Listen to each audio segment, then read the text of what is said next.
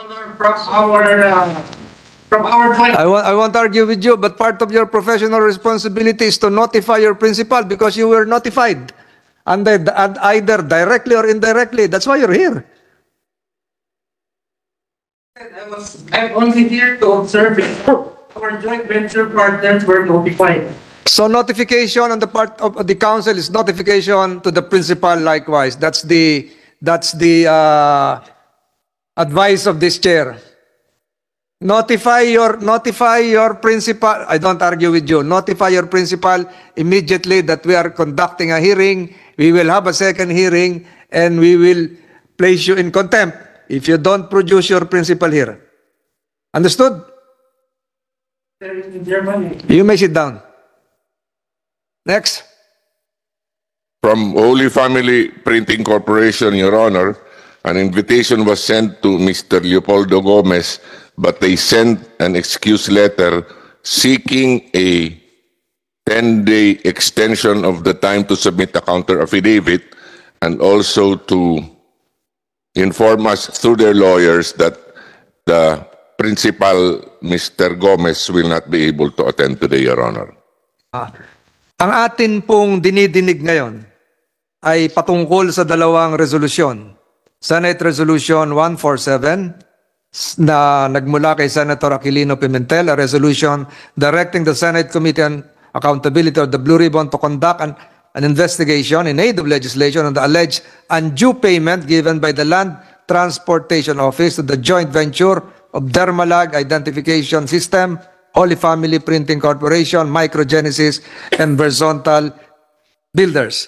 The second Senate resolution is Senate Resolution 348, introduced by Senator Amy Marcos, resolution directing the appropriate Senate committee to conduct an inquiry in aid of legislation into the alleged corruption involving the Road Transportation IT Infrastructure Project of the Land Transportation Office, or the LTO.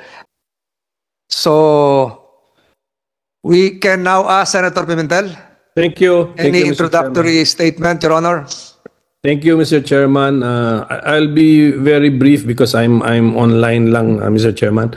Una sa lahat, salamat po, Mr. Chairman, for acting immediately on the resolution I filed. And from our research, I think we need also to congratulate the COA, the Commission on Audit, because if not for their report, this matter or these matters or issues would not have been brought to our attention formally. Digitalization ng LTO ay tagtad pa rin ng lumang problema gaya ng backlog sa vehicle plates at license cards, mabagal at unserviceable na portal, mahabang pila at matagal na turnover ng serbisyo. Bagamat may mga magagandang feedback sa ibang LTO offices, ang LTO digitalization plan ay chaotic pa rin. Kumbaga sa computer software, nasa beta phase pa rin.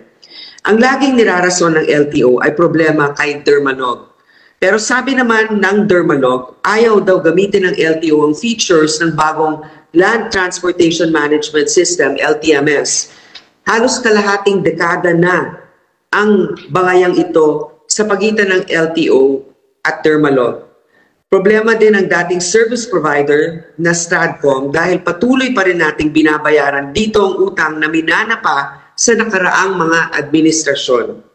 Kasabay nito, nagbabayad din tayo ng maintenance fees sa Dermalog para sa LTMS. We are paying for 2 providers but availing the service of 1.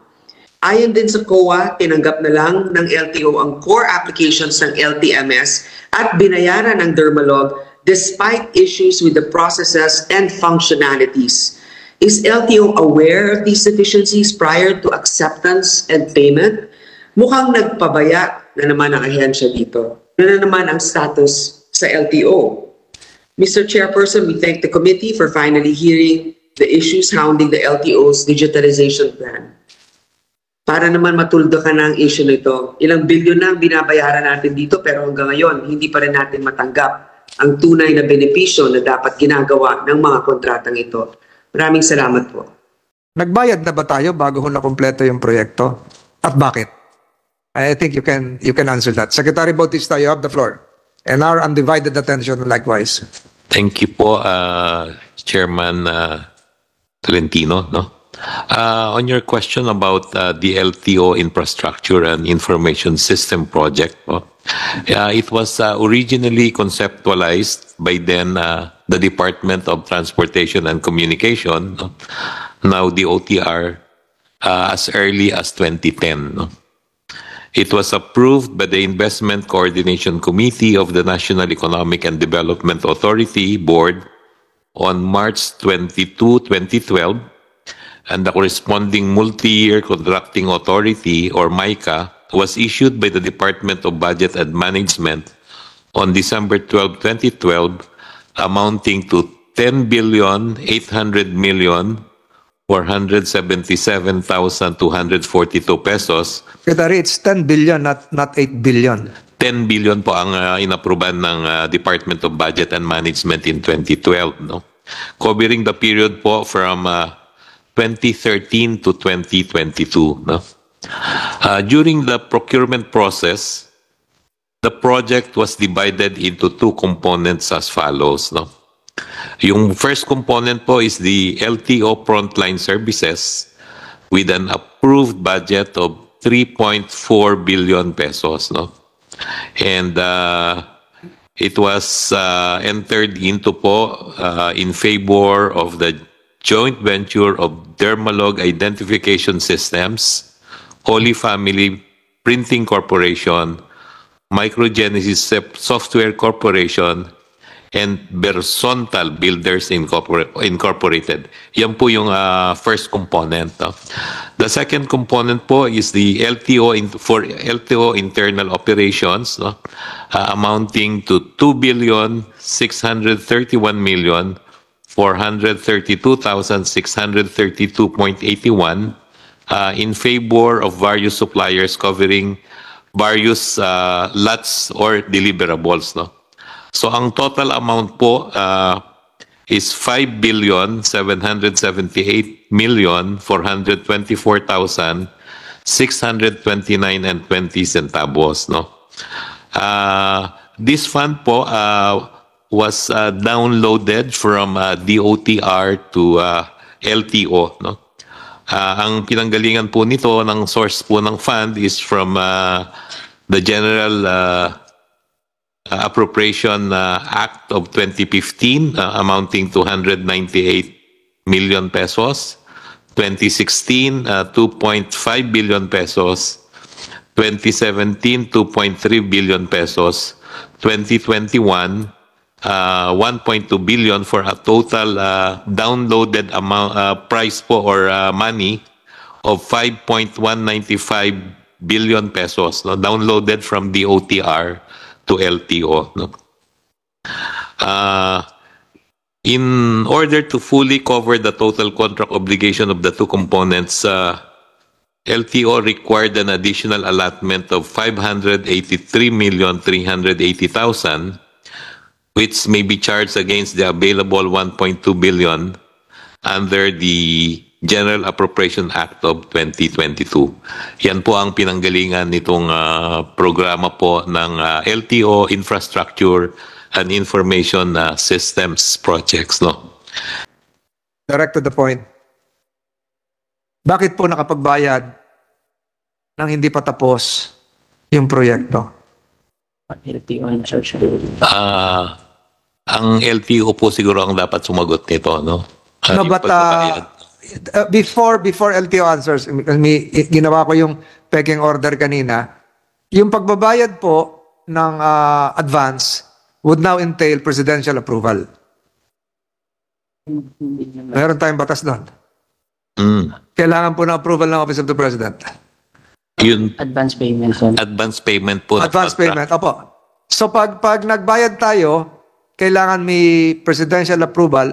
Sa inyo po bang patakaran, dumidiretso ang LTO sa Office of the President o dumadaan sa ang secretary po ang dapat mag-request sa Office of the President? Milestone payment. Yung contract po natin na ginawa ng LTO and Dermalog, ang payment po is based on certain milestone. No? Hindi po advance payment. Hindi po siya advance payment. My question has something to do whether the performance made by the other party is sufficient enough to entail an appropriate payment. Payment. Mhm. Eh kagaya po ng sinabi ni Senator Grace po, na hindi pa nakalagay din dito sa inyo, sa inyong affidavit, number 8, we reiterate that no project is perfect. So kahit hindi pa ho tapos ito, minarapat na bayaran dahil yun ang sa kontrata. Tama mo ba yan? Ganun po, yes po. Kaya na-flag down ng COA. Chair, Who is the LTO now? Who is supposed to be the LTO? sinong pwedeng sumagot sa LTO? Isn't it a fact that we have a new OIC for the LTO? Ang OIC po natin si ASEC Hector Villacorta, no? Is he This can knowledgeable be now? answered po by Mr. Claudio Bonsol, no? Mr. Claudio Bonsol is the assistant OIC? Ano? Hindi po. MIB. MID chief po. Siya information po. Management information. This and you're under oath. Go ahead. Yes. Thank you, Mr. Chairman. Good afternoon po. Good afternoon, everyone. Regarding po dun sa question na whether na-address na po yung mga issues sa version 2.3, 2 point something po. Kasi we recently launched po yung aming version 2.5.1 addressing a lot of issues po. Sa ngayon po kasi ang na lang po namin is yung aming nagiging kumbaga ini-implement po is yung LTMS initial registration po. Konsya po sir, ito na po yung aming ini-implement ngayon. What is initial registration? This is the car initial registration po. Kotse. Opo. Ito na lang po yung remaining module na kailangan namin tapusin. Nagpa-parallel testing, nagpa-parallel implementation na po kami. You're referring to brand new cars or even second-hand cars? Brand new cars po. Right, go ahead. Yun na lang ang kulang. Pakatapos,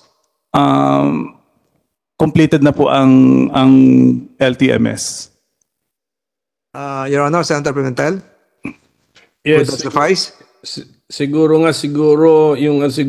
malaman natin yung kasi 3.1 billion pesos itong in-order natin na software na ginawa specifically supposed to be for the LTO's needs and functions. And there are so-called core applications. Dapat malaman siguro natin ano ba yun na driver's license. Kasi sa sagot ni ng ating resource person, Mr. Chairman, merong difference yata ang renewal kaysa sa first-time registration. So ano ba yun? Sa driver's license, original registration, kasali ba dyan? Renewal, and then sa motor vehicle, ano pa ba yung mga core applications na in-order natin para yung mga marurunong sa software, yung merong exposure sa software, malaman nila kung reasonable ba yung charge para dun sa mga applications na ibibigay po ng Dermalog. Mr. Chair? In due time siguro, Mr. Chairman, malalaman natin yan. I give way to Senator Grace po, Mr. Chairman. Senator Grace po, you're recognized. Thank you to the Minority Leader. Just an enjoiner, may puntong Minority Leader. Kasi hindi naman tayo talaga technical dito, but we're trying to see if the money of the people is actually properly spent. So LTMS stands for exactly the meaning of LTMS is Land Transportation Management System. So ano ba ang mga kasamang deliverables dito? Gaya nga ng sinabi ni Senator Coco Pimentel, ano ba yan? License, renewal, registration, new registration of cars. Can you please enumerate for the body what will be included in these deliverables of Dermalog? Will answer, is it Secretary Bautista or the LTO representative? LTO, can you answer? The LTMS po, or the Land Transportation Management System po, consists of 7 core modules. The driver's licensing system, the revenue collection system, the online application and appointment system, the executive information system, the motor vehicle inspection and registration system, and then the law enforcement and traffic adjudication system, So all and of the that, public portal po. so lahat yan kasama dito sa sistemang ito. Dapat nagagawa ito ng LTMS. At sinasabi mo, isa na lang ang kulang nila. Ano nga yung kulang na yon? Sa motor vehicle sa MBIRS po, isa po siyang parang sub-module po ng MBIRS, which is the initial registration. Pero actually, this motor vehicle initial registration system po was already delivered na po based on TOR. What we are implementing na lang po ngayon is the enhanced version. Ano yung enhanced version? The enhanced version po is with additional functionality na hindi po present doon sa naunang version, which is inasa sa TOR po. Okay, so kunyari ako magpaparehistro ng sasakyan na bago, dito na ako dadaan sa portal na to. Come again po, ma'am. Kung magpaparehistro ng bagong sasakyan, dito na dadaan sa LTMS system na to. Pwede na to online. Hindi pa po siya online. Sa ngayon po, ang nangyayari pong registration is on-site pa rin po. So Pero on-site, Opo. pero mas mapapabilis dito sa sistema na ito. Opo, kasi centralized na po yung system. At the same time po, mas mabilis na po yung proseso niya ngayon kasi may mga additional functionalities po. Okay. Matanong ko lang, Mr. Chair, kasi dati na rin ito naging issue. Dati nagkaroon ng sinasabi na pagkukulang o magkukulang ang pag-issue ng driver's license. Alam ko, narinig ninyo yon dahil nga daw hindi naagapan ang pag-procure dito, kaya yung mga driver's licenses ay magiging temporary pa lamang. So, ang tinuturo nilang dahilan ay iba-iba. Merong mismanagement ng LTO leadership, meron din nagsasabi dahil daw sinentralize na ang procurement above 50 million for LTO for DOTR to give a go signal and to study, nagkaroon tuloy ng delay dahil ang DOTR ay hindi daw nag-release kagad ng approval. So may I ask directly from our secretary what the issue is here? Because it seems that there was a resignation in the LTO precisely because of this, disagreement, miscommunication.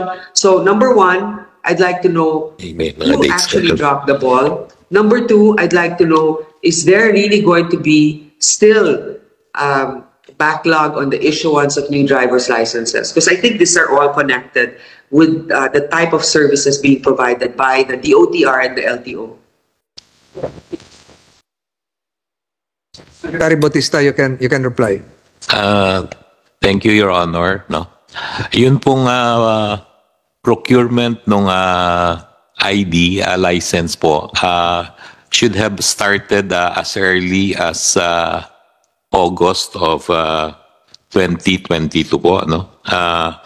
When the NEP was submitted to Congress, no? Pwede na pong mag-start yung early procurement ng mga ID cards, no? Unfortunately po, hindi po nagawa yan ng LTO, no? And noon pong January 25, 2023, we issued a special order, no? Requiring the sectoral offices of the Department of Transportation, no, to have the procurement of 50 million and above through the central BAC of the DOTR, no. So that was issued po January 25, no, and during that time, LTO has no active procurement, no. So inabot po siya nung aming special order, no, and we requested LTO to submit to us the terms of reference, no? So January 25 po yung aming special order, no? Nung January 31, we issued a memorandum to LTO to submit to us the terms of reference, no? So that the central back of the OTR can conduct the procurement, no? Unfortunately po, sabi nila hindi pa sila ready, no? So we gave them a deadline of February 15, no? And hindi pa rin po nila na-submit yung terms of reference, no? And it was only in February 28, no? 2023 that they submitted, no? A one-page PPMP or Project Procurement Management Plan, no? So yun po, and naisubmit po nila sa amin yung terms of reference March 21, 2023, no? Kaya po doon pa lang nag-start, ibig sabihin, that's the only time that LTO is ready to start the procurement, no? Kasi po kung ready na sila, dapat as early as January when we requested them to submit the terms of reference, dapat naibigay na nila yan sa Central Bids and Awards Committee of the OTR, no?